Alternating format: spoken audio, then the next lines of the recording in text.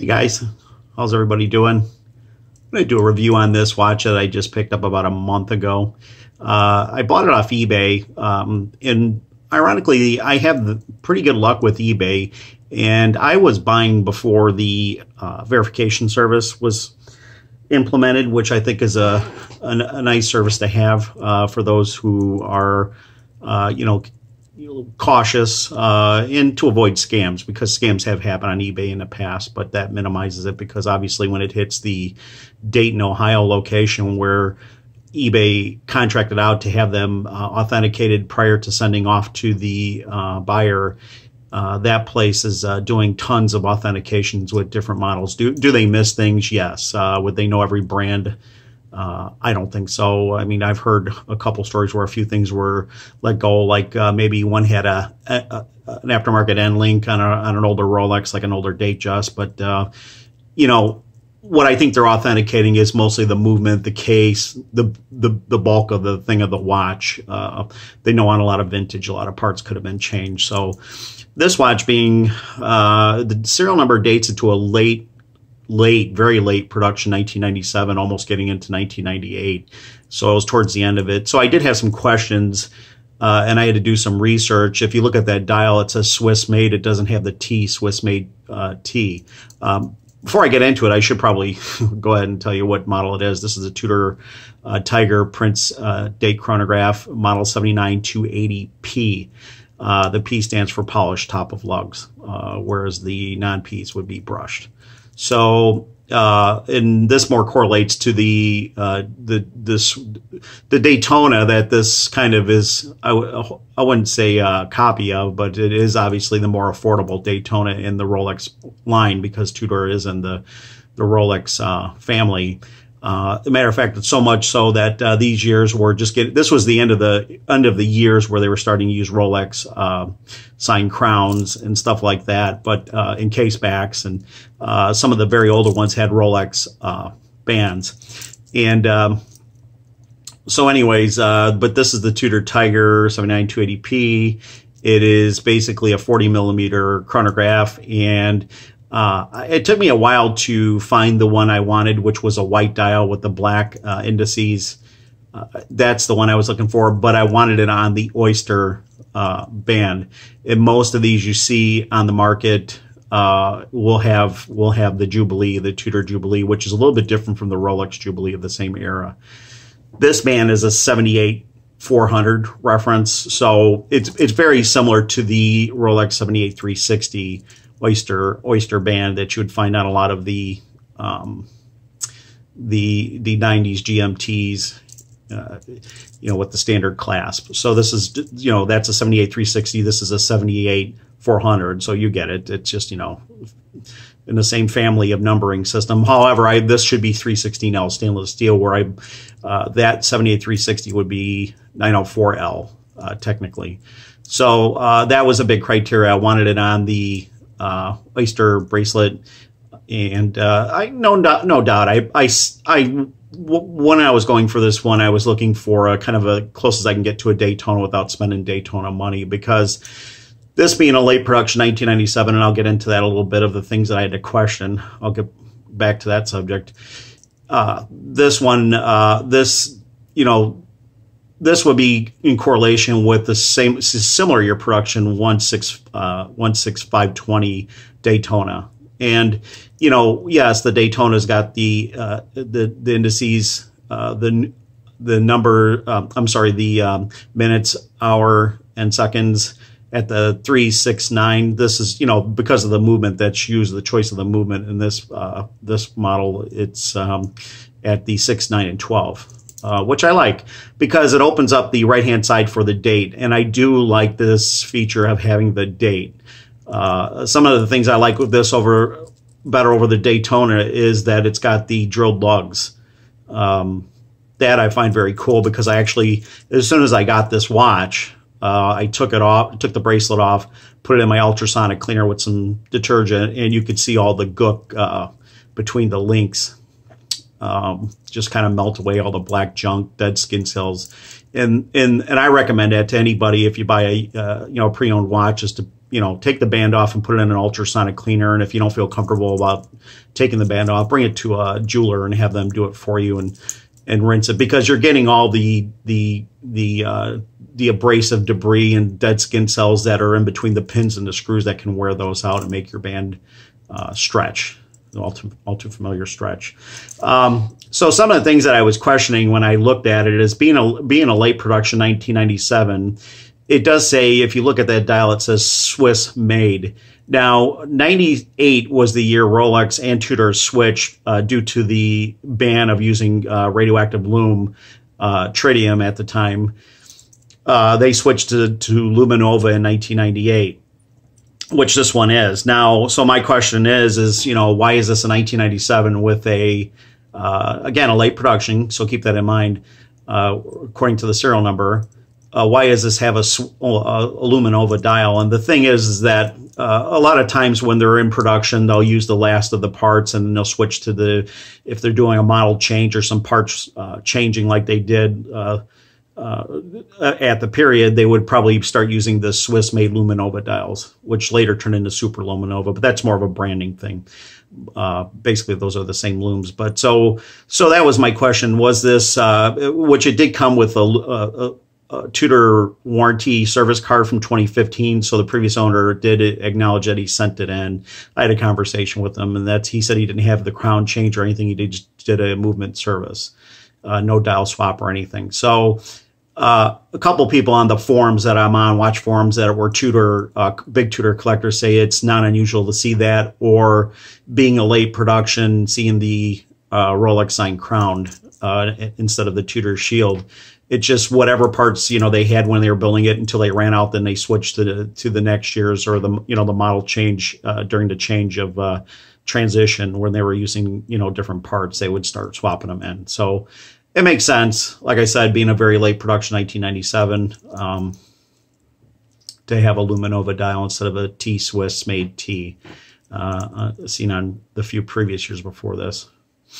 So, yeah, I've wanted this watch for a couple of years, and the prices at the time when I started looking at them were in the 4s and 5s. And, I was thinking, well, if I were coming across a good deal, being early retired, I didn't want to, invest a lot of money into watches like I did when I was working, building up my collection. It's kind of an agreement I made with myself.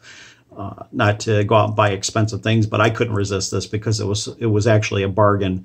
It was the owner, after some best offers went back and forth, agreed to $3,000, free shipping included. However, eBay at the time was running their infrequent. They run them like occasionally throughout the year. Their luxury watch 10% or $300. It was like $300 off. So I got it for $2,700. So with taxes and free shipping, it was $29.14 shipped, which, if anybody who shops this model will know, that's about the cheapest you're going to find it. And it's got typical wear marks on it. It's he had it, like I said, serviced in 2015, and I didn't forget to ask him if he had it polished, if he told Rolex, the service center that would have serviced it, this Tudor, not to polish it. I'm not sure. I forgot to ask him that, but it's got the typical everyday wear marks, which I like. It's fine. I'm not really gonna. I don't even know if I would have it polish it out, because I don't like the polishing like many collectors. I'd rather just keep them natural and just enjoy the wear marks and stuff like that. So even if they're not put on by me, that's fine. Because the watch still speaks of history, of a past history. So anyways, this has a Valjoux 7750, which is basically a workhorse chronograph movement. It was used throughout the 70s, 80s, and 90s chronographs. So it's easily serviced. You don't have to necessarily take it to a Rolex service center to have it, a maintenance service. I said this a million times, and I'm sorry if I repeat myself, but I do my own watchmaking. So this is keeping really good time. I put it on a chronograph when I have it. It's like plus 7 seconds for a non certified chronograph movement. That's actually very good. So plus 7 is totally fine. But when it starts running out, I'll do the movement service on it myself. But if I didn't do it myself and I was just somebody that didn't want to tinker around with watches, getting this service would be a lot less expensive than getting a Daytona of the same year, you know, the 16520 service, because you're going to have to send it into either some specialty independents that do handle it, and if it needs parts, they have to have the ability to access parts, or you're going to send it to RSC, and your bill's going to be a lot more. But with this movement, of course, it's less of an issue because it's a common caliber chronograph that most anybody can service. You know, and like a couple, well, I wouldn't say many, but like some brands, they'll buy the base movement, or even the jeweled or decorated, the jeweling decorated movement, which is this one, and then they'll put their insignia. This one says Tudor on the rotor. And they'll do their minor modifications, whether that's adding, you know, a few more jewels or what have you, to make it a little bit more personalized to their own standards. So I'm gonna put it on my wrist here. I have 8-inch wrist, large wrist, like I've said before. So I had to add a link to it, which I had, but since I've had it, it's really not left my wrist, which is ironic because I have a collection of Submariners and stuff that I've always worn the most, but for some reason I'm really just, you know, well, I know why, because I've always wanted this one, but do I look down and think it's a Daytona? No, but I think it's unique enough where it carries its own character to have a lot of similarities to Daytona. Nobody can deny that with the pushers and stuff like that, and the Rolex DNA, you know, the DNA behind it. But at the end of the day, it's not a Daytona, or even, you know, would even claim to be. So, but it's quite an awesome watch. They're a little bit harder to find with the Oyster band. There's a little dent right there from, I don't know what the previous owner did, if he just torqued it inside the, you know, maybe he twisted his wrist or something like that, or if it fell or on something, or he bumped it against something. But I'll take that out without sanding it. I can actually straighten that dent out and just kind of brush it over when I get to it. So great watch. Definitely satisfies my needs for a chronograph. I did, like I said, I don't know if I mentioned, I did the other review of the Omega Speedmaster JDM. You can go look at that video. That has the exact same 7750 base Belgium movement. And, you know, Omega does a little bit of modifications in their own printing on that one too. But again, I'm not sure to what degree they tweak them out, or if they use them pretty much out of the box with, you know, with their rotors and stuff like that, and maybe some additional signing on the base plate and stuff like that. So let me show you the function. So do the start and stop here. What good would it be showing a presentation video of this watch without doing the chronograph function? So there's the pusher to start it. Let me see if I can get a good picture, because I'm doing this at night, so there's not a lot of light here. Okay, so there's your timer. Your bezel for calculating different units. I'm going to hit the stop. Here's the reset, flyback reset, very standard. So, I mean, if you've had a watch with this caliber, you know how it, you know, functions very similar. And I think it was a good choice for this watch. I mean, Breitling and other, you know, Omega was using this in a lot of their models, so I think it was a perfect choice. It's a workhorse, easy to service movement. So, but again, you know, it's I believe this will come up in a lot of people's searches, and I think from what I've read, and I'm not really into the newest Tudor chronograph, the Black Bay 2-register chronograph that's available now, but I guess some are saying they're having problems finding that, and I thought, well, here's a great option if you can't find one. You know, but I understand some is, you know, if the average price of these are going for around $4,000, $3,500 to $4,000. I think I just got very lucky. You know, like I said, it did go through the inspection service with eBay, and I know how to, you know, verify these. I took off the case back. I looked it over. It's definitely genuine. And, you know, so I mean, I think I got it for quite a bargain, but I don't think most of the ones out there, if you're going to see them on an Oyster, are in the high 3s, maybe 4s. And if you got box and papers, are a little bit more. But, you know, then that begs the question is, if, you know, somebody would just rather hold out and wait until like their local dealer got in a new Heritage Black Bay chronograph, and just because it's around the same price, maybe maybe a few hundred more, but it's not that much more off from these used. So I know how most people are. They're going to want the newest watch. Where I'm the opposite. I rather collect the 80s and 90s and 70s and 60s vintage and neo-vintage watches. But I think this is going to do my collection for a while. You know, I've said that before, but I ended up buying another watch. I bought, like I said, that Omega Speedmaster JDM model. And then I bought the Datejust, two-tone Datejust, which is, you know, something I've been looking for. But if a deal comes up, then I jump on it. But I always tend to be a value shopper. So which is kind of ironic with luxury. Some people, when they buy a used model, they want to buy the best, mintest example. They could, like of this one, if they're searching for, they wouldn't mind spending $5,500 to get one with, you know, same one with box and papers, you know, the warranty, or the, you know, the punch papers, all the little doodad you get with the hang tag and stuff like that. They would want the mintest example.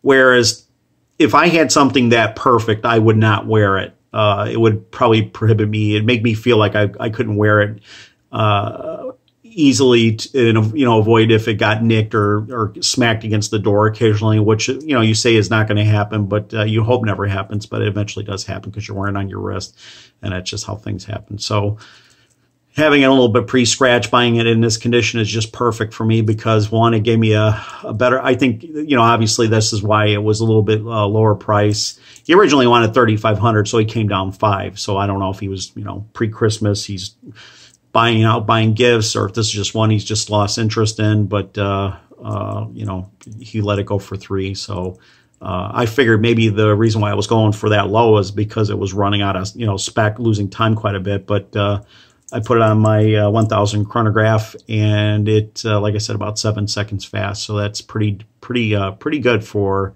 a non-certified movement. So yeah, I think I covered everything. So, you know, viable option if you're interested in kind of a Daytona-ish type watch on a budget with the Rolex DNA. I mean, you can't get no more closer in Rolex DNA than I would say this model, because it's basically, you know, the case is probably, I'd say, about 1 millimeter wider, taller than the Daytona. And of course, Daytona's, the older Daytonas, like the Paul Newmans, had drilled through lugs, but the 16520 did not. That's when they canceled it out, I believe, on the Daytona. But I just love those drilled lugs because it's just reminiscent of the older era of Rolex. So yeah, great watch. Everything works great, and like I said, the you know, if you're holding out for the oyster clasp, you might have to wait a little bit longer, because I do see them more on that generation of Tudor Jubilee, which, like I said, is a little bit different than the Jubilee of Rolex, because it's just got a little bit different design. And it looks nice, but I think if you're looking to try to approach the Rolex Daytona of the similar year, you're looking for the oyster band. So, yep. Thanks, and please subscribe if you like my videos. I'm going to start doing some more.